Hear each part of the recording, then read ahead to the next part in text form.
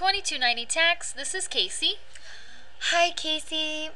My name's Kaylin. I just got an email from you saying that I had a rejected return. Okay, that happens all the time. Have you logged into your account? Yes, I'm on my account right now. So if you click on your e-file page, do you see that? E-file your taxes online? Okay, yeah, I'm looking at that. Okay, when you click on that, you'll see a big pink highlight at the bottom. Do you see it? Okay, let me scroll down. Okay, I Yeah. see it. Sometimes you have to scroll down to see this, but to resume an incomplete or rejected return, it should be all highlighted in pink. Okay, it And is. it'll tell you why the return was rejected on the comments section. Do you see that?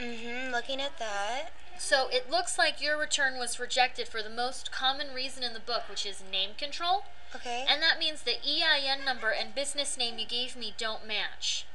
Sometimes people use a DBA, sometimes they have like just a typo, or they use their social security number instead of an EIN. Okay, let's see. Oh, I see what I did. That Go Truck, and that's my DBA. Okay, perfect. Oh, thank Perfect. goodness. It should be under my husband's name, Tommy Smith. Perfect. Okay, so do you see that resume button in the middle there? Click on resume. Okay. And it's going to let you make that correction. So you said it should be Tommy Smith? Yes, Tommy Smith. Okay, so delete that company name and write in Tommy Smith. Okay. Okay?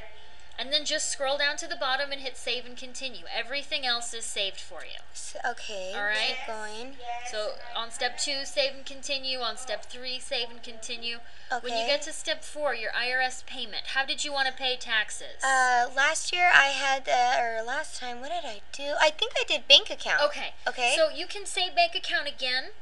I don't save bank account numbers online. It's just not good for your security if anybody else ever got in here. Okay. So you'll have to put in your bank account numbers again. Just enter it in? But okay. rest assured, the IRS does not take taxes when a return has been rejected.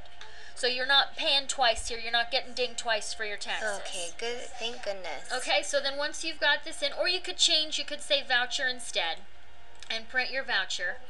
That'll work too, whatever you'd like to do. Okay. Okay, but once you've got your mind made up, just keep saving and continuing.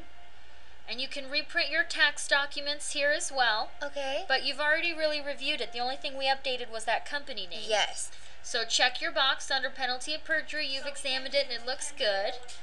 And you'll see there's no credit card payment on step 6. You don't have to pay me again. Okay, You've already paid me, so resubmitting is free.